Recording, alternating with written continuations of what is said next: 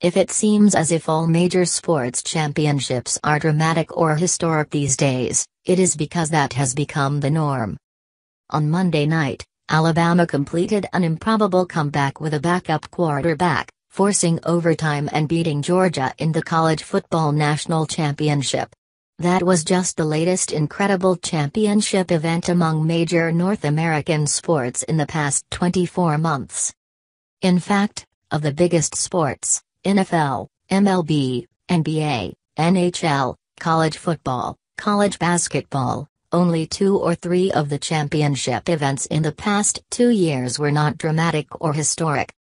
We had overtimes, dramatic endings, blown leads, unforeseen heroes, the end of epic championship droughts, and some of the biggest comebacks in sports history featuring athletes who will go down as some of the greatest ever.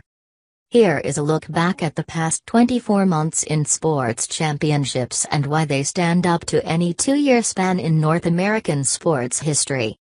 January 2016, Alabama wins the College Football National Championship with a thrilling fourth quarter. Alabama and Clemson played the first of their 3 consecutive college football playoff matchups. Clemson held a 3-point lead after 3 quarters. In the fourth quarter, the 2 teams together scored 5 touchdowns and 40 points as Alabama pulled out a 45-40 win. April 2016, Villanova wins the college basketball championship with a buzzer beater.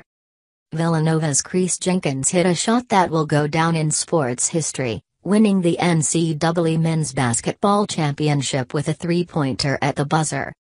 April 2016, Jordan Spieth collapses at the Masters. Jordan Spieth led after each of the first 3 rounds and had built a 4-stroke lead with 9 holes to go. He then played the next 3 holes at 6 over, including the infamous 12th hole, where he hit 2 straight shots into the water.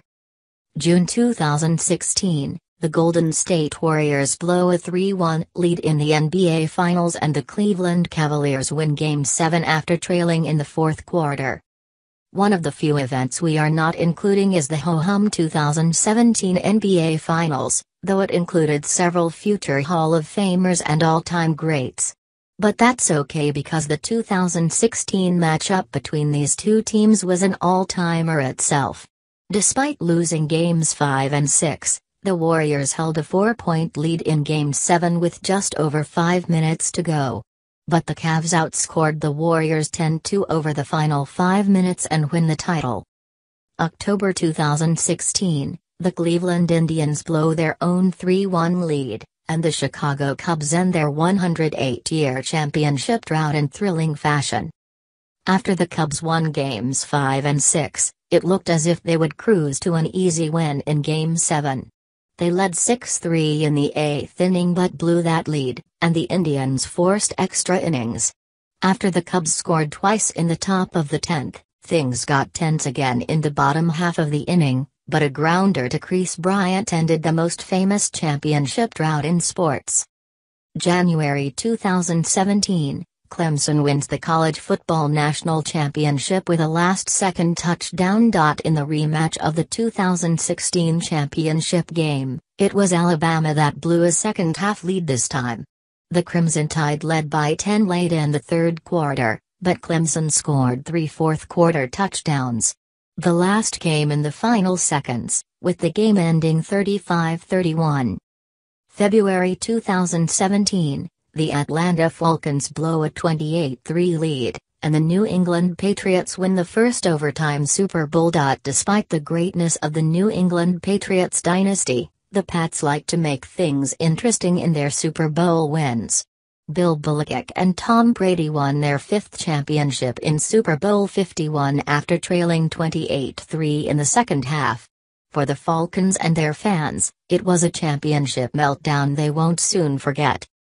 June 2017, the Pittsburgh Penguins win the Stanley Cup with a goal in the final 90 seconds, but only after the Nashville Predators had a goal waved off because of an inadvertent whistle. The 2017 Stanley Cup final did not have a Game 7 like some of the other big series recently, but it was still a thriller.